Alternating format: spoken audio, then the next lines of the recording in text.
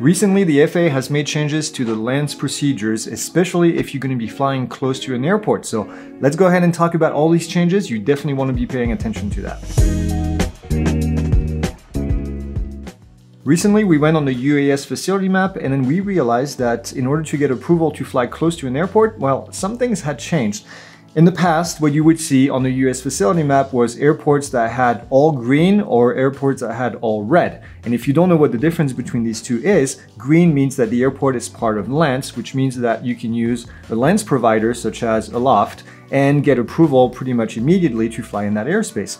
And then we had airports that were not part of LAANC, typically military airports, and these were all in red. Well, now what you see actually, if you look on the UAS facility map, and this is Florida right here, you see that there's a bunch of centers, it almost looks like a donut with some jelly on the inside, that have red portions. And this was never the case before. So we reached out to the FAA and we found out what the truth actually is. And what they told us is that in most of these airports that are part of LAANC, so the green airports are still part of LAANC, if you want to fly near an airport, this is Miami International Airport right here, you're going to have to request approval to fly there via the FAA Drone Zone, not via an FAA LAANC provider.